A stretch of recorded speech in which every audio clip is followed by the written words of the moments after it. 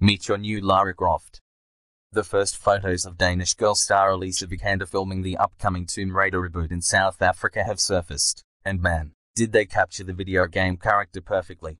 While Angelina Jolie's version of the pixelated heroine copied the bustier earlier incarnations of Lara herself, this new interpretation hews closer to the 2013 game, itself a reboot of the popular franchise, right down to the bandages.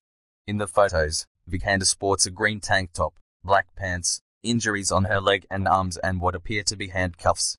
The scene she was filming involved the 28-year-old actress doing her own stunts as she ran across a metal pipe.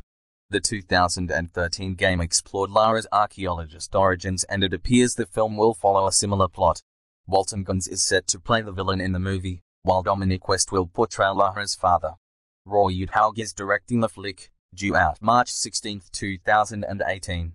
In case you forgot, here's what Jolie's Lara looked like in